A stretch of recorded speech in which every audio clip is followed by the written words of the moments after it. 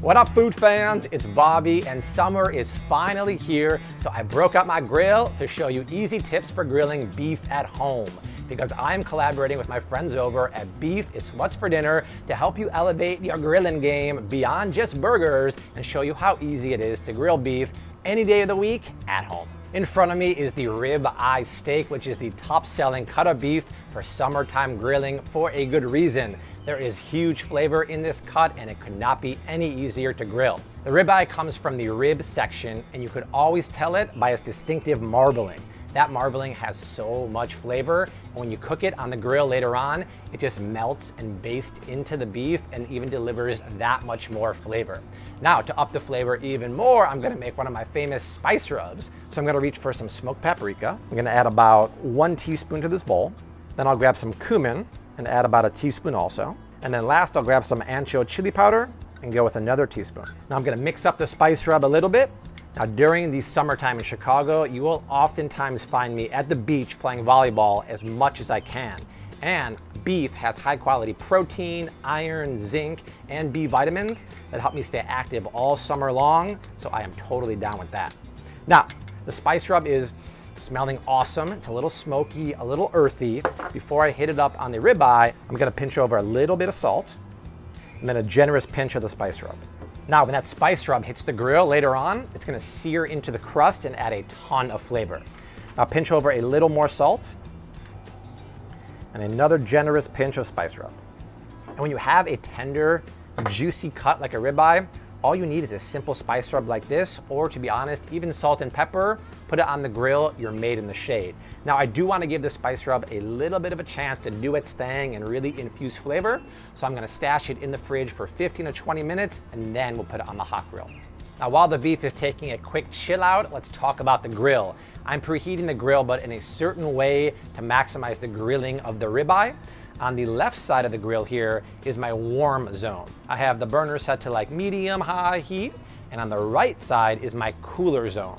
Now, after just 15 minutes in the fridge, check out how the spices have really gotten down deep into the ribeye. That's gonna create a ton of flavor. Now, if you do wanna marinate it for a couple hours, don't put the salt on until right before it hits the grill. Otherwise, the salt might pull out a little too much moisture.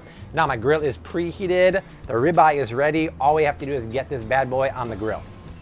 Yes, the sound that every griller and chiller loves to hear. Let that ribeye do its thing for about 4 minutes until it gets nice and crusty on the bottom side. Another really cool thing about the grill and beef is that the grill provides optimal tenderness and maximum flavor for a cut like the ribeye. Let's flip the steak over. To all you guys, is that a crust or what? Let's let it go another 3 minutes like that. Now, whether you're using a charcoal grill or a gas grill, the recipe and the cooking instructions are exactly the same. Now, I'm gonna move the steak over to the cool zone, and I'm gonna close the lid of the grill to kind of create an oven effect and finish cooking the beef. Now, when it comes to cooking temperatures, using this chart right here, you can cook it to 145 degrees for medium rare, 160 degrees for medium, and 170 degrees for well done. All right, now's the time I want to take a probe thermometer and insert it in the side of the steak right into the middle. Now, don't play the guessing game, all right? It's very hard to know exactly when the internal temperature right in the middle is gonna hit your desired temperature. So always use either an instant read or a digital thermometer. It'll take away the guessing game because it's a horrible game that I lose almost every time. Now I'm gonna close the lid again and let it finish for another maybe 7 minutes until the timer goes off at 145, and I'll take it off.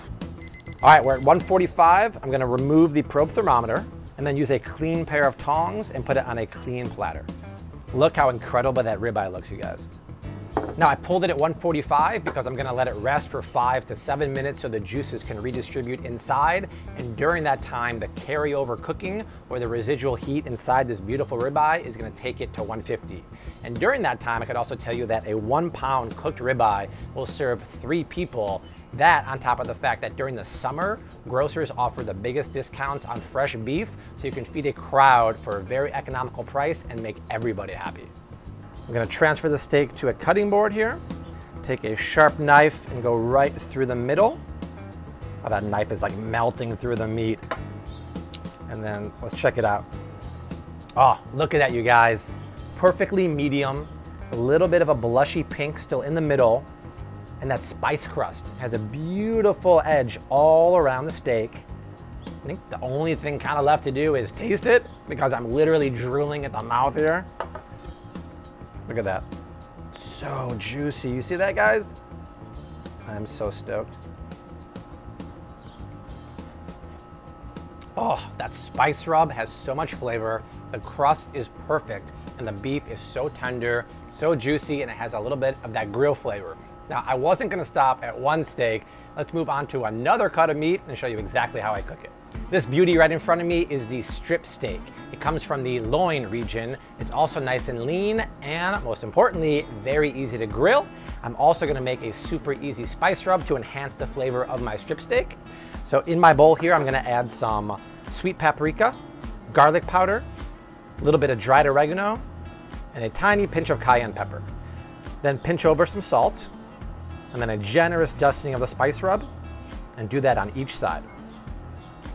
Let's put this strip steak on the grill. There's that sizzling noise that I like to hear. Let it do its thing for 3 minutes. Now I'll flip it. Check out those beautiful sear marks. I never get tired of that. Another 3 minutes on that side. Now we'll move it to the lower heat zone of the grill. Time to put the probe thermometer in the middle of the strip steak. And I'm gonna cook it until it's 145 degrees. Use clean tongs, a clean plate, and get it off the grill. After letting it rest for 5 to 7 minutes, use a sharp knife, and once again it goes through like a knife through butter. Look at that steak. The juices look awesome. That is grilling perfection, my friends. You guys, the beef is crazy tender and juicy thanks to the grill. That spice rub is delivering maximum flavor. Well, there it is, you guys, the strip steak and the ribeye with tips you can use any day of the week to help elevate your grilling this summer. The recipes are down below. If you want more summer grilling inspiration and tips, check out beefitswhatsfordinner.com. The link is below. I have 2 more videos below me you definitely should check out, and I'll see you next week like I always do. Until then, hashtag keep on cooking.